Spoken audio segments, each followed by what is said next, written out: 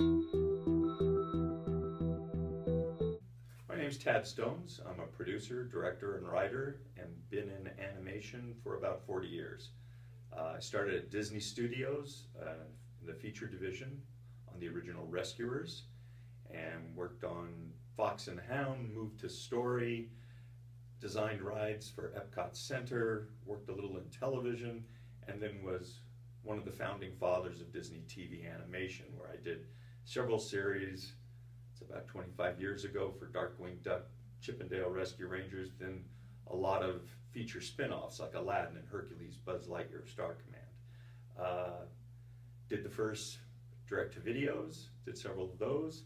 Left Disney at 2003, did some more videos at various studios. A favorite project of mine was Hellboy Animated, where I did 2 Hellboy movies, working closely with his creator, Mike Mignola. And then worked on everything from Bob's Burgers in prime time to Kulipari, An Army of Frogs for Netflix, and a variety of other things.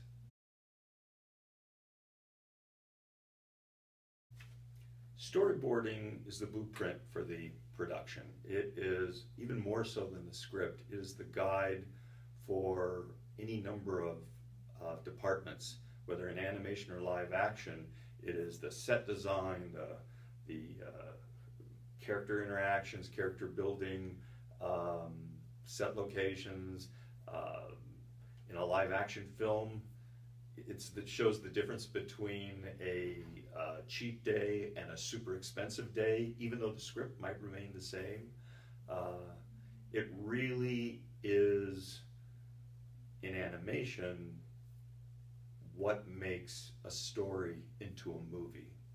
Because you take a script, and hopefully the writer has been mindful of the visuals, and then you actually start plotting out the potential, the visual way of telling that story. A storyboard artist is like the editor.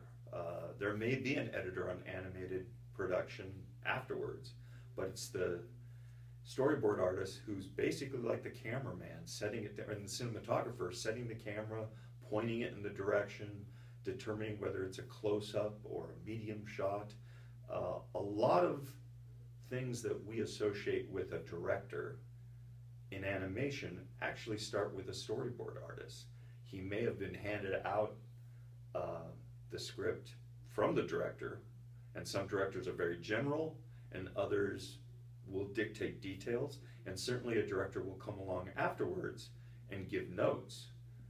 But pretty much the bulk of the shape of the television episode or the movie comes from the pencil of the storyboard artist.